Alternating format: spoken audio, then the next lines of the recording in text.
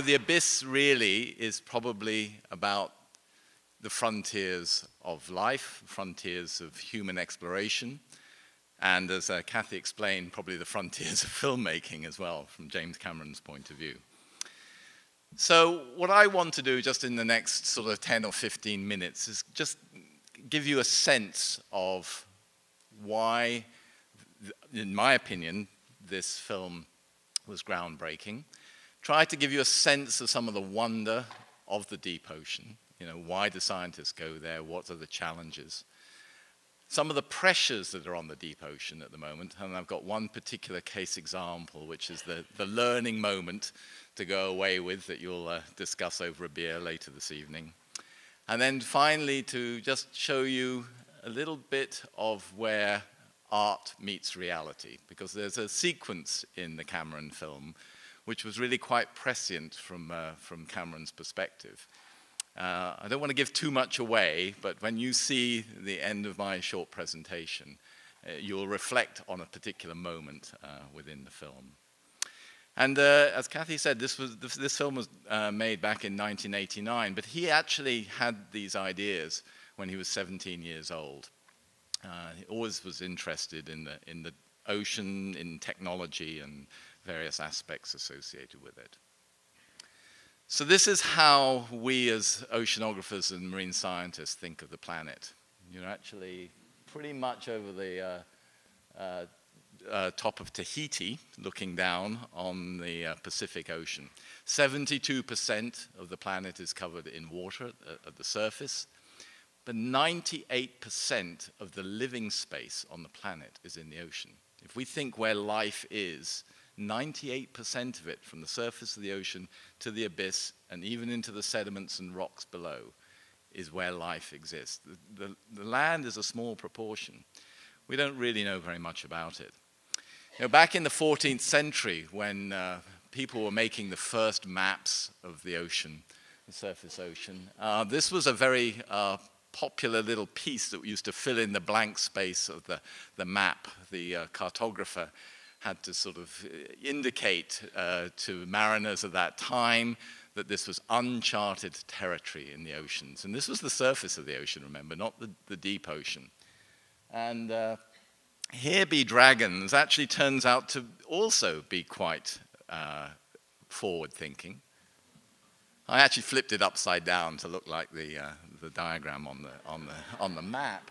But this is a frilled shark. It's actually a deep water shark. It was brought up to the surface in a marine park off the coast of Japan. And you know, this is an amazing creature. Unfortunately, it didn't live very long. And we've only recorded it twice in history, in the history of science. And yet, you know, it probably may have been one of the inspirations for those early cartographers. So I'm just going to take you just a few minutes on some of the other weird and wonderful things that are down there. How about this one? The blobfish. I think that's definitely living up to its reputation. Those of you who've got good eyes can see the little nematode crawling into the bottom right-hand corner of its mouth. How about the cockroach of the sea? I don't have a scale on here, but if you had this running around on your kitchen floor, I don't think many of us would stay there. It's about 2 feet long. And then there are other things down there, you know, and I'm going to come back to this point. There's light, because down there in the deep ocean, there is no light. And yet some of these creatures will use light to attract their prey, as a warning signal, maybe even to find their mate. Can you imagine the challenge of trying to find your mate down there in 30,000 feet of blackness and cold? You know, that's a challenge for anyone.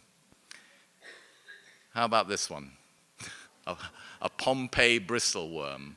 So that's a scanning electron microscope. You've zoomed in about 5,000 times to look at the mouth parts, the feeding part of this bristleworm.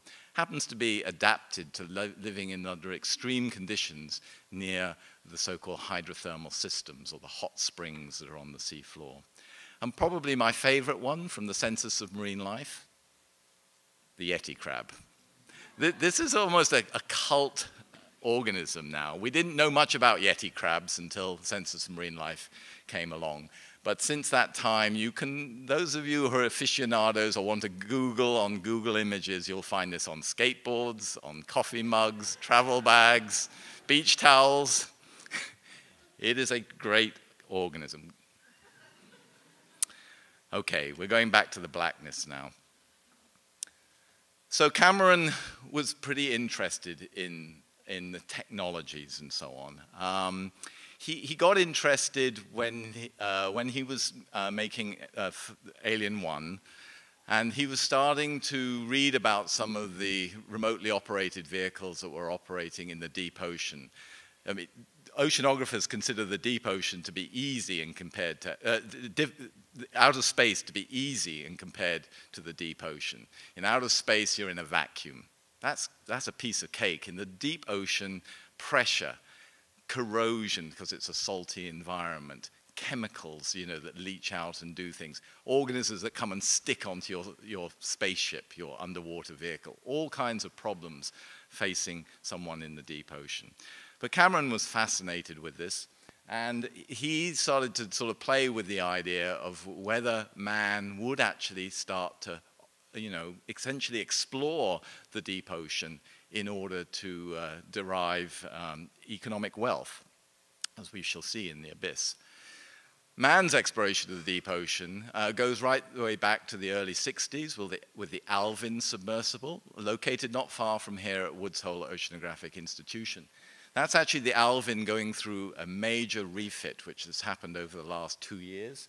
And you can just about, you see the person up at the top near the red conning tower, and below that, that metallic-looking sphere is a solid, well, a titanium sphere, and the walls are over 2 feet thick to withstand the pressure. And 3 people climb into that sphere, and then we'll spend 9 hours going 2.5 miles down to the bottom of the ocean.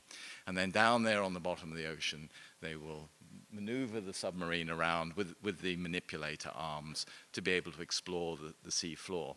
And here's a rather unique photograph of Alvin taken from another submersible. This doesn't happen very often. It's actually taken through the window of the Mir submersible, one of the Russian ones, just to indicate what that experience is like deep down on the sea floor, something like 6 hours to get back to the surface from that point.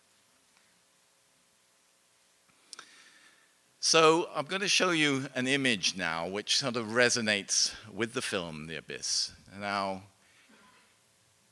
this is actually real life now. You're actually looking at a seafloor mining instrument in Gateshead on Tyneside in Great Britain 3 months ago. And the reason that is there, and you'll see some of these in The Abyss, is because of this thing that I'm holding up here. You've all got one of these. Mobile phones. What is the connection between mobile phones and the abyss, and more particular, deep sea mining? And it's because in all of our electronic gadgets, we need rare minerals, specifically rare earth elements. I could list them all: scandium, yttrium, lanthanum, cerium, praseodymium, neodymium, europium, dysprosium, holmium. I'm reciting part of the periodic table for which those elements are absolutely vital for our modern electronics industry. 95% of rare earth elements are found in China.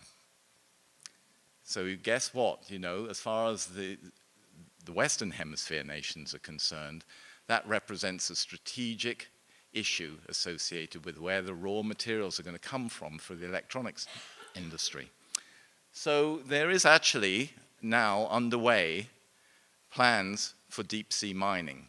Just like in the abyss, it turned out to be an oil rig in the abyss in the film we're going to see.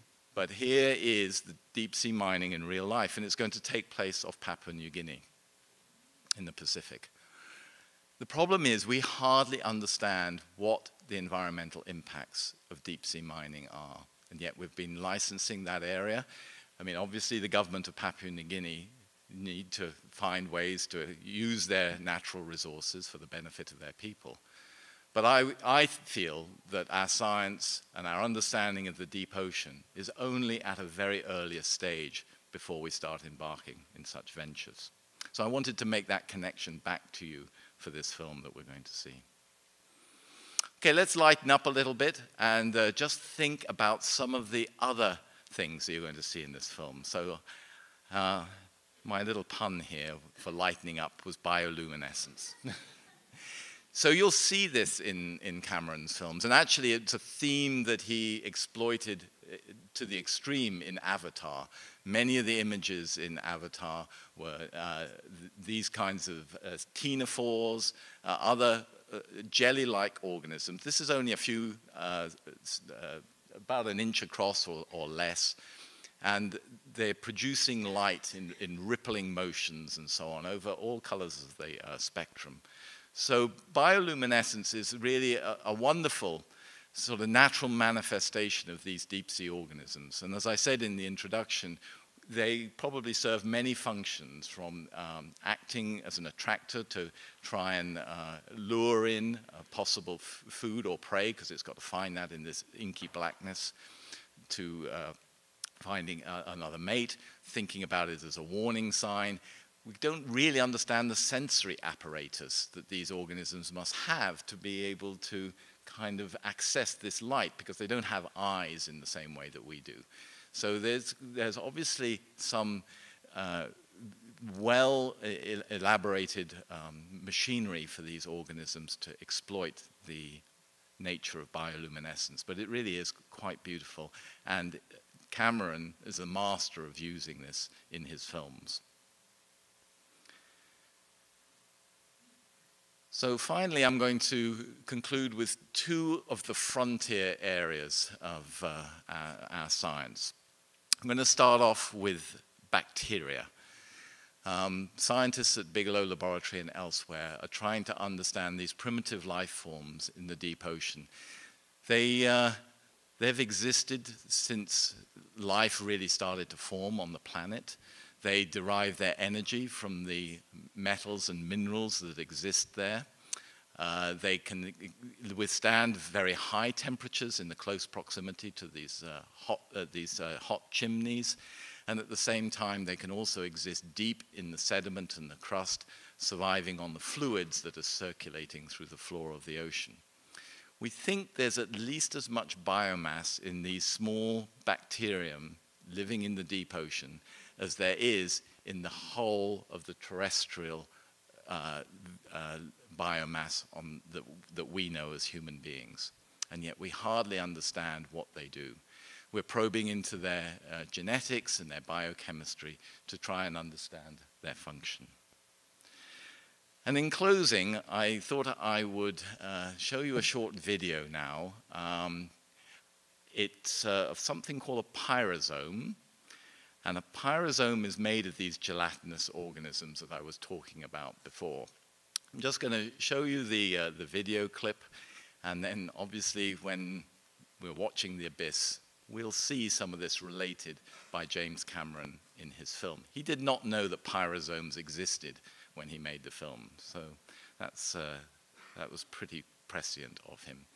And finally, I'd also like to say that I'd be very happy to answer any questions at the end if anybody has those. So as the caption says, we're looking underwater off the south coast of Australia. This is a real-life organism. It's actually millions of microorganisms joined together to form this tentacle that moves across the floor of the ocean.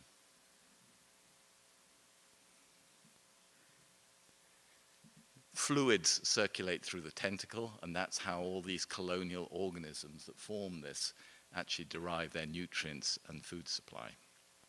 This is a single salp now floating alone, just to give you the idea of one of these. And here they are joined together, a different type of tentacle this time, but forming this colony. These have hardly ever been seen by human beings. I think there are only about 3 recorded observations of them in total in the world's oceans. So those of you who won the scuba diving training course, this is what you have to aim at, the ability to go down and share really a life-changing experience. This is when they just break up and then swarm in the waters, filling the waters with these gelatinous microorganisms. So I'm going to conclude there. I think The Abyss is a wonderful film. You're going to have to sit through over 2 hours. I'm sure most of you realize that. But throughout it, you'll see in Cameron's eyes, through Cameron's eyes, the wonder of the deep ocean, man exploring the deep ocean. I'd like you to seriously record the fact that we know so very little about this part of our world, and yet we're now going to set forth and exploit the minerals that we need for our society, but without many of the protections and understandings that we probably should have in place. And there are these wonderful organisms that live down there that have been there for many millions of years that we're just beginning to probe into now and to understand. So thank you very much indeed. Happy to answer any questions.